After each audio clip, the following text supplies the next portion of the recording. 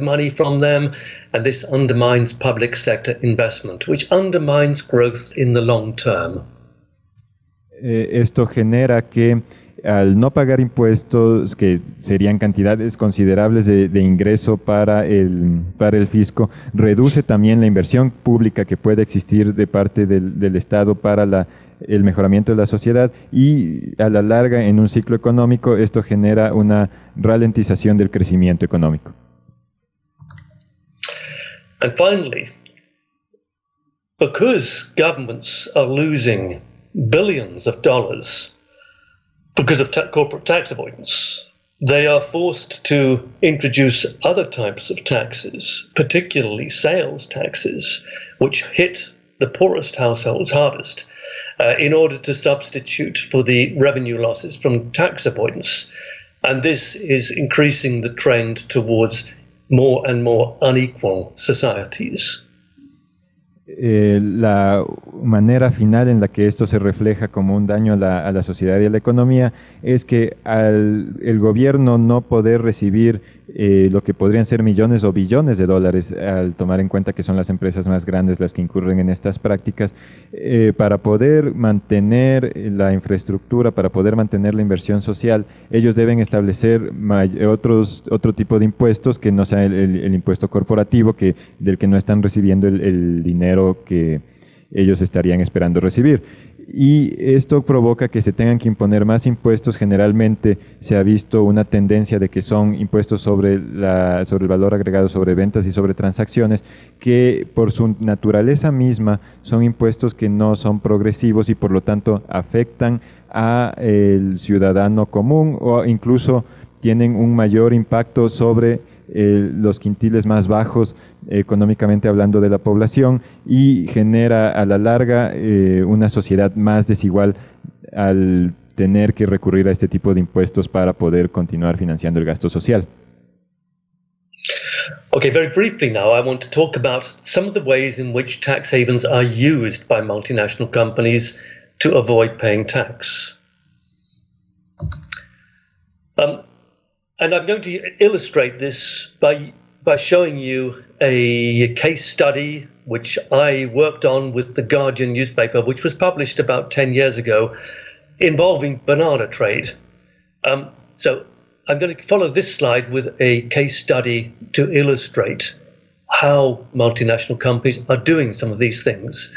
The first thing is what's called trade-related profit shifting, to actually either to over-invoice costs coming into the country, or underprice export sales in order to reduce the apparent profit made in the country. So that's number one. Bueno, ahora vamos a analizar una de las formas más comunes, algunas de las formas más comunes a través de un estudio de caso de cómo las transnacionales usan estos paraísos fiscales para su propio beneficio. Este estudio fue hecho en conjunto con el periódico inglés The Guardian y publicado hace 10 años. Este estudio lo que se enfoca es acerca de las ganancias, la declaración de ganancias y los cambios que se hace sobre el mismo relativos al comercio que realizan estas empresas. Los paraísos fiscales les permiten, en primera instancia, establecer frente al gobierno o frente a otras compañías en una declaración precios más bajos por las transacciones que ellos han realizado, o declarar incluso precios más altos dependiendo de la conveniencia que ellos tengan para poder cambiar su posición en la negociación. So in many cases we see multinational companies underpricing exports, overpricing imports, but we also see them using different tax systems and different accounting systems from different countries to do what's called arbitrage. In other words, to take advantage of tax loopholes in one country in order to undermine the taxing rights of another country. Lo que le permite estas prácticas es para las importaciones que ellos usan para para la creación de sus productos, ponerlos como a un menor precio, y las exportaciones que ellos realizan de sus productos finalizados, ponerlas a un mayor precio. Esto dependiendo de los países en los que se encuentren, de dónde estén trayendo las importaciones y hacia dónde estén exportando, les permite explotar algunas de los hoyos que exista dentro de las leyes fiscales, para poder declarar menor cantidad de dinero dentro de su país por el tema de los productos finales que están exportando, y cualquier otro impuesto que deban pagar en otro país desde donde estén importando y que tengan presencia, les permita también bajar sus impuestos, bajar el pago de impuestos que tengan ahí, aprovechándose de estas fisuras dentro de la ley y que difieren entre país y país. In many cases, we see multinational companies using internal debt as a way of shifting profit from one country to another. I'll explain that in the case study we're about to see, the banana case study. But what this means is they will loan the company if they set up a subsidiary in Ecuador, for example, they will loan that subsidiary in Ecuador a large amount of loan capital, not equity capital, but loan capital from, for example, Luxembourg, and then charge a high rate of interest from the Luxembourg Treasury Division to the Ecuador subsidiary in order to shift profits out of Ecuador to Luxembourg. Of course, Luxembourg is a tax haven. En este sentido, dentro del caso de estudio que pudimos presentar, vemos cómo se usa la deuda interna de una compañía y sus subsidiarias para poder cambiar el esquema de ganancias que tienen entre país y país. Esto, por ejemplo, podemos ver si una empresa tiene una subsidiaria en Ecuador y otra en Luxemburgo, lo que hará es que se emita un préstamo con tasas de interés más bajo, para poder retirar el dinero de la subsidiaria de Ecuador y pasarla hacia la subsidiaria de Luxemburgo, sin que se vea como una transferencia arbitraria, sino más bien que se vea como un préstamo para poder solucionar deudas internas de la compañía. Esto se hace porque en este caso, por ejemplo, Ecuador tiene leyes fiscales mucho más fuertes que las que tiene Luxemburgo, que es un paraíso fiscal. De esta manera, justificándose a través de la deuda interna de la compañía, se mueven las ganancias que se obtuvieron en Ecuador hacia Luxemburgo, para que ahí las mismas no tengan que pasar por no tengan que ser presa de un impuesto, y más bien y se deja sin piso a la subsidiaria de Ecuador, que realmente es la que realizó esta rentabilidad, realizó estas ganancias, para dejarla sin impuesto efectivamente a nivel de empresa, a nivel internacional. We also see that it is standard practice for big multinational companies to create very complex tax structures covering many different tax havens in order to disguise from the tax authorities where their real costs and real income is, with the banana case study.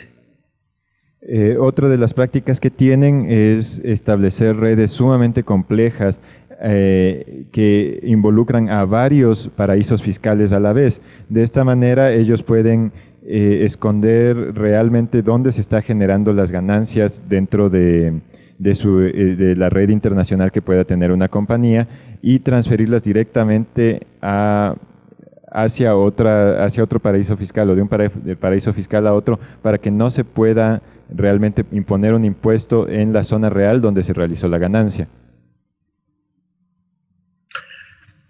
We also see multinational companies negotiating highly secretive preferential tax deals with tax haven jurisdictions. The most recent revelation about this came when there was a leak of data from PricewaterhouseCoopers, the big multinational accounting firm.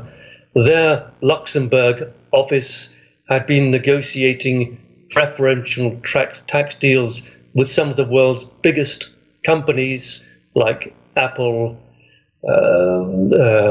Google, Amazon, Fiat cars, many others, Caterpillar trucks. They'd all negotiated secret preferential tax deals, which in almost every case were designed to be anti-competitive, because these were essentially secret state aid deals. Otra de las formas que usan las empresas transnacionales de aprovecharse de estos paraísos fiscales es firmar acuerdos primordialmente entre compañías entre compañías y estados para permitirles una cierta ventaja con respecto a los impuestos que ellos estén pagando.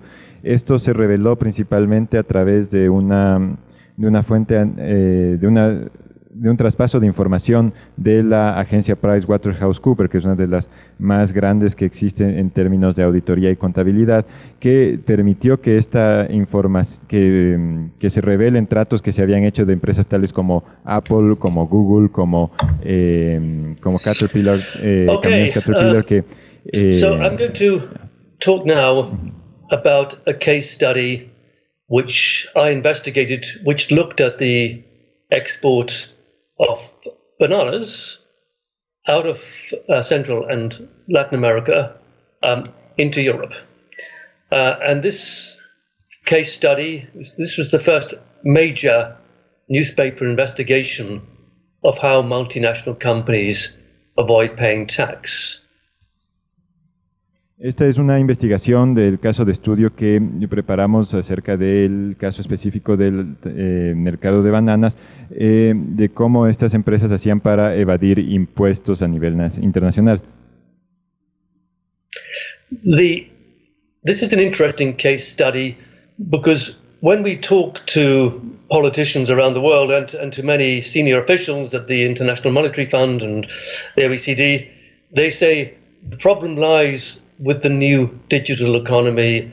Companies like Amazon and Google are complex digital economies, digital companies.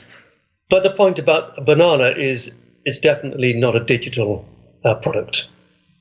Este caso llamó mucho la atención de algunos oficiales dentro de instituciones a nivel internacional, con el Fondo Monetario Internacional, ya que el manejo de evasión fiscal y de paraísos fiscales ha sido mucho más fuerte en empresas digitales o en empresas de la información, y el hecho de que se sigan llevando en un mercado como el de las bananas, que no tiene mucha digitalización, les llamó la atención como para hacer la investigación.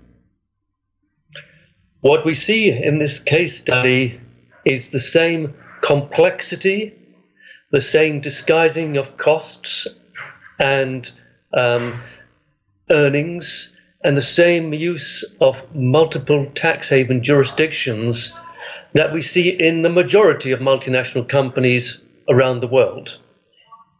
En este caso podemos ver cómo en la industria bananera, en el tema de importaciones y exportaciones, se usaron todas estas prácticas mencionadas anteriormente para tanto acuerdos, tanto sobre precios y bajada de precios en las declaraciones y redes que permitan el uso de varios paraísos fiscales al mismo tiempo para poder obtener un beneficio para las empresas más grandes.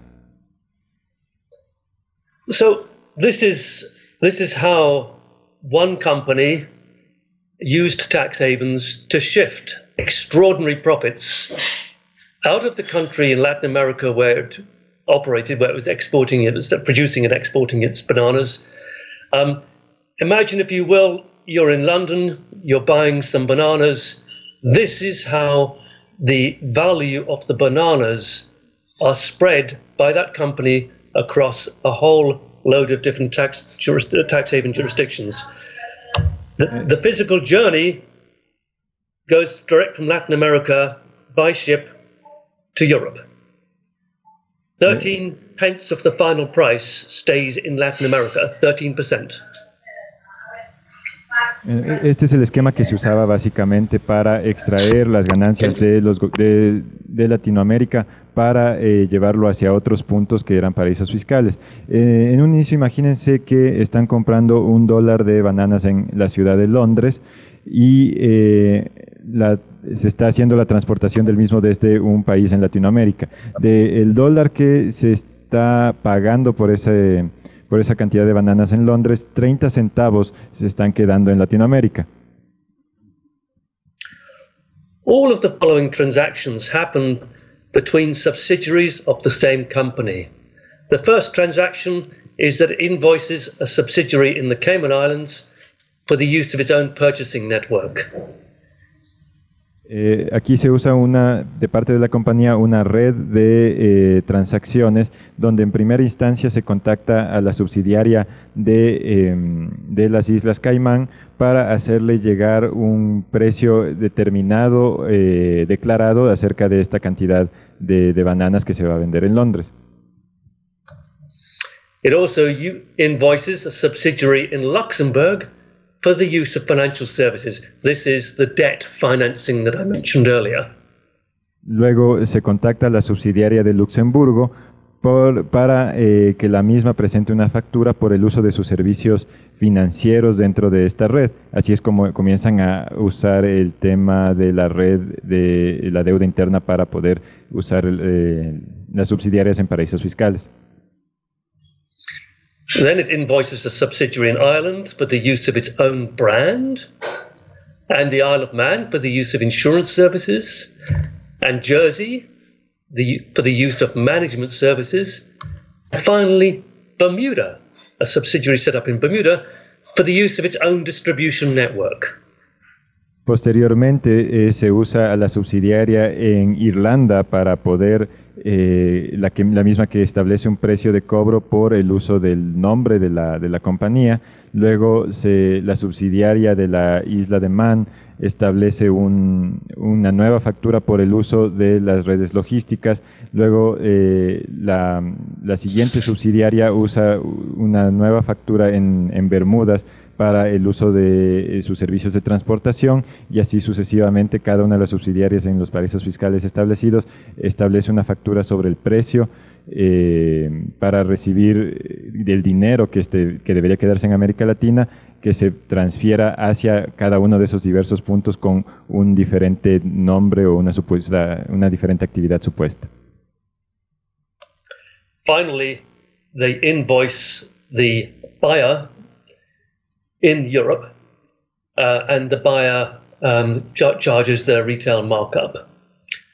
But if you look at the figures, the costs that they have booked to the various subsidiaries in tax havens, you will see that almost half of the final retail price in Europe is made up of profits booked in tax havens and not taxed anywhere in the world. The tax payment in Latin America is extremely small. Any tax payment in Europe is also very small, but extraordinary monopoly profits have been booked into offshore subsidiaries in tax havens.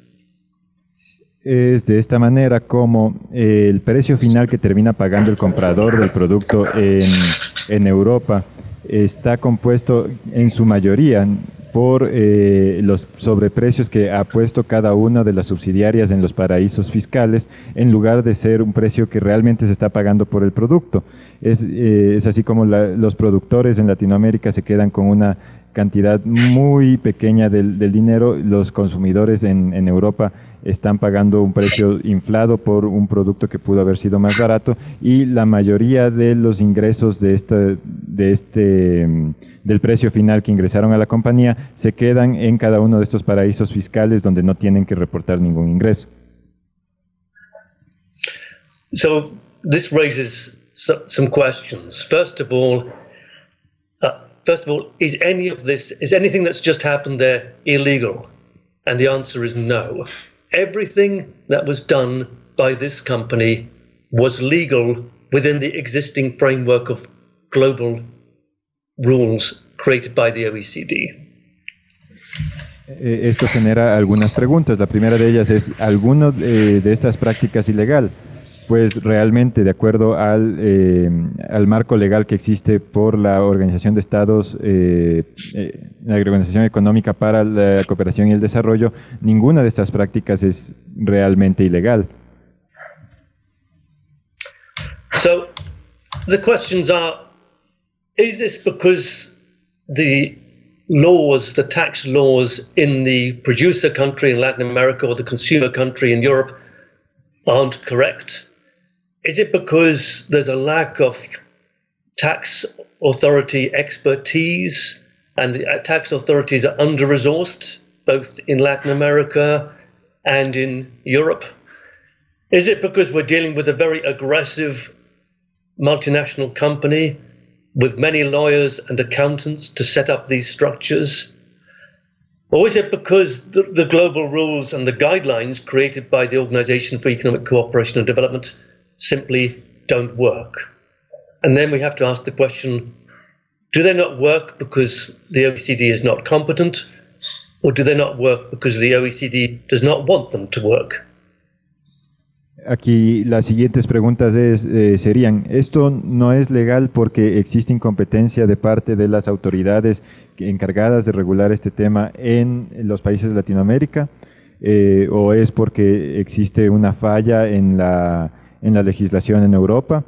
¿O es tal vez una estrategia muy agresiva de parte de las compañías que usan este tipo de transacciones y que tienen un ejército de abogados atrás que les blindan de que puedan ser juzgadas? ¿O es tal vez porque el marco regulatorio de la Organización Económica para la Cooperación y el Desarrollo realmente no está interesado en que funcionen en limitar estos mecanismos?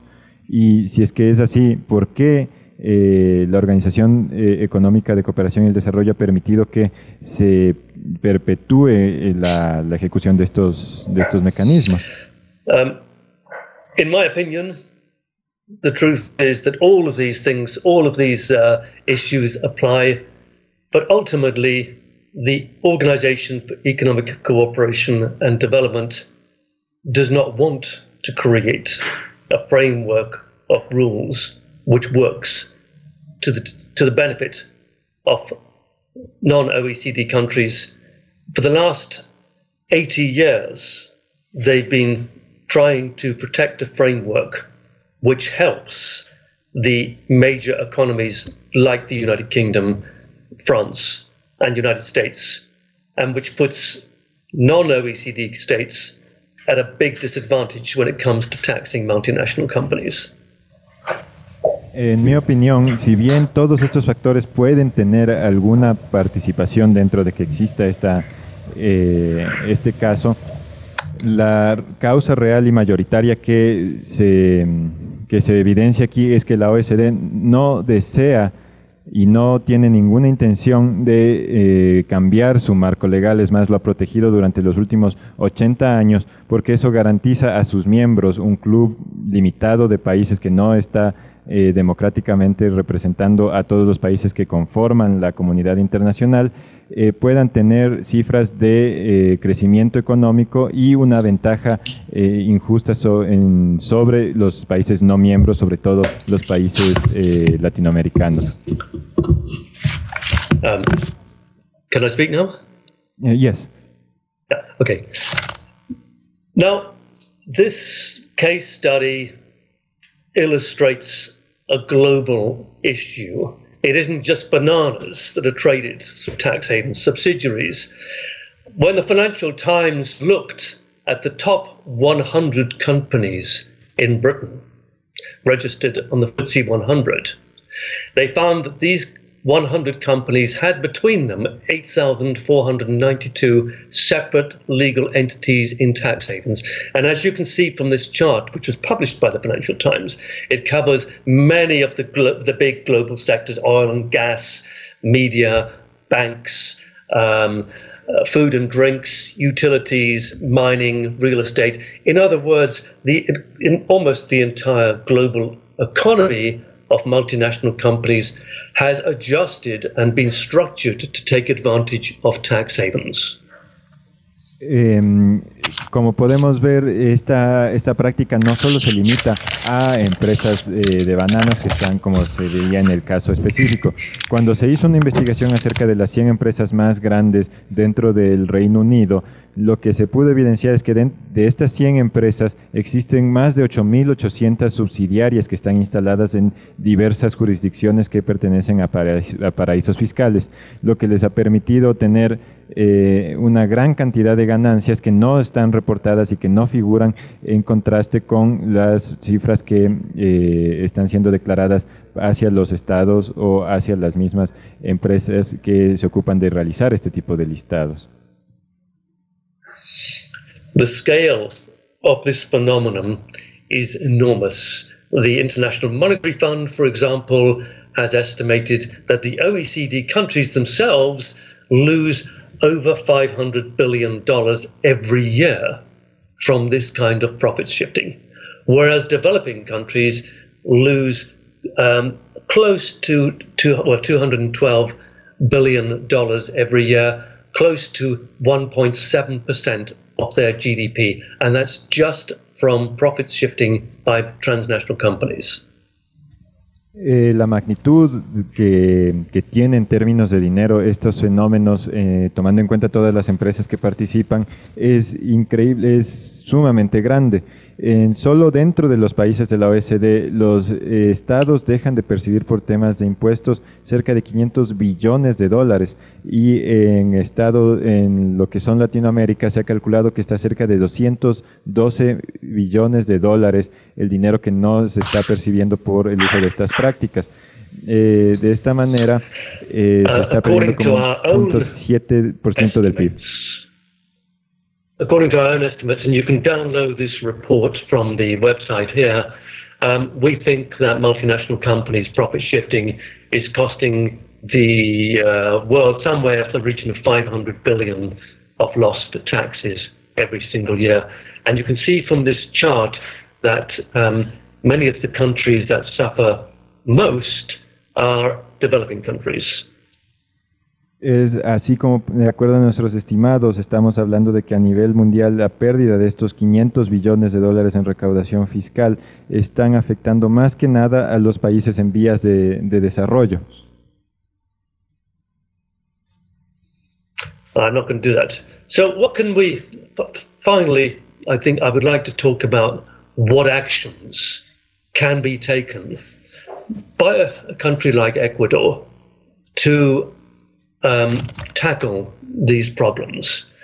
And I think the important thing here is, first of all, we need to improve the tax transparency, the accounting transparency of multinational companies. We need to remove some of the tax distortions which allow multinational companies to take a huge financial advantage over local competitors who do pay tax, whereas the multinational companies don't. And we need to make it possible for nation states to be able to tax corporate profits again. En este sentido, quiero referirme a qué acciones se pueden tomar para solucionar esta situación. En primera instancia, se deben establecer regímenes de mayor transparencia para, en el tema de la declaración de los impuestos de las ganancias que pueda tener una empresa transnacional, para permitir que la información clara pueda brindar a los estados-nación una posibilidad de crear legislaciones, de crear nuevos proyectos, de crear nuevos elementos y sobre todo de generar conciencia dentro de las personas que manejan estos temas, para que se les permita nuevamente a los gobiernos y a los estados poder establecer impuestos que realmente puedan aprovechar las ganancias reales de las compañías que están teniendo a nivel internacional.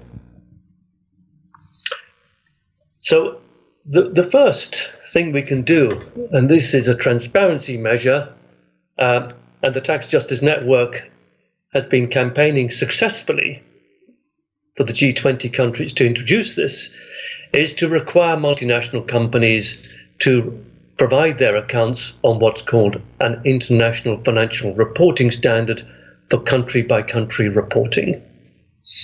And this requires them to break down their group global accounts into the accounts of every single subsidiary in every country where they operate. La primera instancia que hemos planteado y que hemos hecho campaña de manera positiva alrededor del mundo para incentivar y para favorecer a la transparencia es que las empresas presenten informes mediante un estándar internacional desglosado, lo que haga que sus ganancias se declaren no como un total absoluto a nivel mundial, sino que se desglosen por ganancias que se tiene en cada uno de los territorios, en cada uno de los países en los cuales operan sus subsidiarias, para poder identificar cuáles de estas están trabajando en lo que serían paraísos fiscales y cuáles no. As a result of civil society pressure, this accounting standard is now a global standard, but we are seeing resistance from the powerful OECD countries to sharing this information with non-OECD countries. So although the standard is now a global requirement, we are not seeing the information being provided automatically to non-OECD countries. Gracias a la presión social que ha existido de parte de la sociedad civil, se ha logrado que este estándar sea declarado y que las empresas tengan que usar este estándar desglosado para poder declarar sus ganancias. Sin embargo, la Organización Económica para la Cooperación y el Desarrollo ha impedido ha puesto muchas trabas para que esta información pueda ser compartida con los países que no son parte de este grupo. The second major international measure that we have been campaigning for is what's called automatic tax information exchange between tax authorities. And this requires tax authorities in a tax haven to automatically share information with another country where the information is relevant to that other country. Now, this is also agreed as a global standard, but yet again, we are seeing that tax havens are resisting sharing this information with non-OECD countries. La segunda medida que se está buscando implementar es una solicitud automática de información desde las autoridades fiscales en países que son paraísos fiscales y que no son paraísos fiscales, de manera que el momento en el que existe alguna información que sea importante o que pueda ser interesante para la autoridad fiscal de otro país se pueda declarar de manera automática. Esto también se ha ha tenido cierto éxito. Sin embargo, los países que son paraísos fiscales o que protegen a paraísos fiscales han negado que se pueda transferir de manera automática o con las facilidades que deberían la información hacia países que no son miembros de la OECD. At the heart of the problem, and you saw this with the banana case study, is the idea that the OECD has promoted that a multinational company is not one company, but it's many hundreds of different companies, all of which are treated as different companies for tax purposes. But this is a fiction. We argue that we should treat a multinational company as one single company, one single legal entity, and that the taxing rights should be based upon either the amount of labor it employs, or the amount of capital it employs in a particular country, or the amount of sales it achieves. And that information, that the profits should be shared on that basis. Una de las cosas que la Organización Económica para la Cooperación y el Desarrollo ha insistido es que las empresas y sus subsidiarias sean tratadas, internacionales, multinacionales, sean tratadas como empresas diferentes. Sin embargo, lo que nosotros buscamos es que se pueda ver a la empresa como un todo, tanto en sus subsidiarias como la representación central en algún punto. del globo. De esta manera, lo que se logra es que la empresa tenga una responsabilidad frente a la regulación de redistribuir sus ganancias de manera equitativa entre todos los sectores que están participando en la producción, de manera que los sectores que realmente producen reciban la cantidad de dinero que merecen y que puedan declarar ese dinero dentro de la jurisdicción del Estado que está siendo explotado por su labor, por su mano de obra o por sus productos. So if you think back to the banana case study, let's stop pretending that this is a company which has any economic substance in the Cayman Islands or in Luxembourg or in Ireland or in Bermuda or in Jersey. All of that we know is not reality. In practice, the bananas are grown and packaged in Latin America and consumed in Europe. And therefore, let's tax the profits on the basis of how much labor is employed in the production, how much capital is employed in the production, and where the sales happen. And this is perfectly possible. It ignores all the legal fictions and simply concentrates on the economic realities.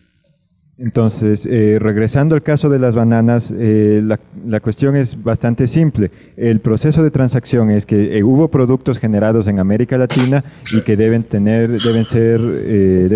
responder a un impuesto de la legislación del país de América Latina, y fue comercializado en un país europeo y debe tener su impuesto a las transacciones de acuerdo a la legislación del país europeo. Debemos dejar de lado todas las ficciones legales que permiten que entren dentro de la ecuación subsidiarias en Bahamas, en Jersey, en las Islas Caimán y en otras partes del mundo que realmente no están reflejando la realidad de una transacción simple y donde se debe aplicar el impuesto correspondiente a la labor, a la mano de obra y al capital en el un lado, y a la transacción y comercialización en el otro lado, que es básicamente todo lo que se está realizando.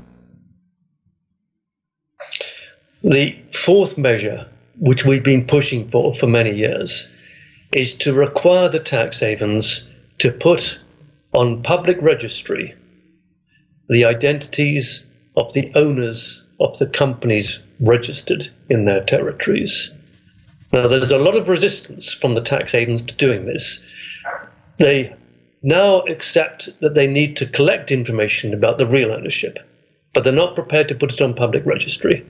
But that means that investigators like myself, investigating journalists, investigating authorities, crime detection agencies and so on, still find it impossible to find out who owns these offshore companies. So this for us is an absolutely a crucial part of breaking tax haven secrecy. La cuarta medida es que existe un registro público coherente de las cabezas de la empresa dentro de cada uno de las subsidiarias que está operando. Esto permitiría a investigadores como los que trabajan en esta asociación, en esta organización, que podamos identificar quiénes son los responsables realmente de las prácticas ilegales que existen. Mientras tanto, mientras no se dé este caso, no se podrá asociar ni identificar prácticas que se realicen de manera escondida por parte de los funcionarios de la empresa. Also, if we want to create properly competitive markets where multinational companies compete on a fair basis with local companies, then we need to have full disclosure on public record of all the special tax reliefs, the special treatments, the tax holidays, the tax exemptions that are provided to multinational companies but not given to local companies, because these tax reliefs, these special treatments and exemptions are all anti-competitive, they all harm market quality, and they all work to the disadvantage of local small and medium enterprise. Es necesario también en este caso desactivar a todo tipo de exenciones fiscales que existen sobre las empresas multinacionales de las cuales no gozan las empresas locales, ya que las mismas, por su misma definición, son anticompetitivas y permiten que las empresas locales actúen o que tengan que actuar en desventaja con el resto de otras empresas. Es necesario desactivar las mismas para que se pueda hablar de un plano equitativo de participación en el mercado de todas las empresas y los actores económicos involucrados. Now, in the last 10 years, we've made big progress in the direction of getting these 5 main demands onto the international agenda. We look to Ecuador during the presidency of G77 to push for all 5 of these to become the global norm. Countries like Ecuador can take measures, for example, by blocking multinational companies that refuse to engage, provide country-by-country reports. You can quite simply say, we will not block, we will not allow you to trade in this or invest in this country, or we will apply a withholding tax to you.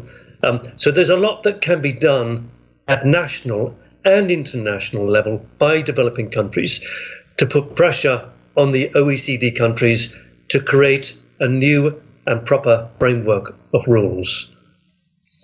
Durante los últimos 10 años han habido grandes avances para impulsar la aceptación de estas 5 normas, pero ahora vemos en Ecuador una oportunidad para que el país pueda impulsar también estas normas para plantarse frente a los países de la OECD.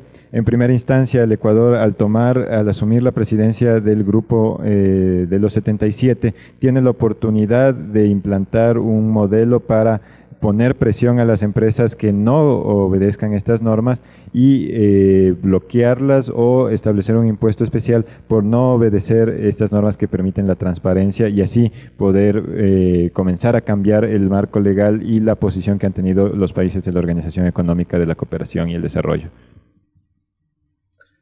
Okay, so look, I'm going to stop at this point. If you have any questions or comments, I would welcome them. I hope this has been of interest, and I hope the technology has worked, so you've been able to see the PowerPoint and you've been able to understand what I'm saying. Bueno, en este punto voy a parar. Agradezco mucho su atención. Quiero saber si es que tienen alguna pregunta o algún comentario y esperando que hayan podido ver las imágenes de la presentación y entendido el mensaje.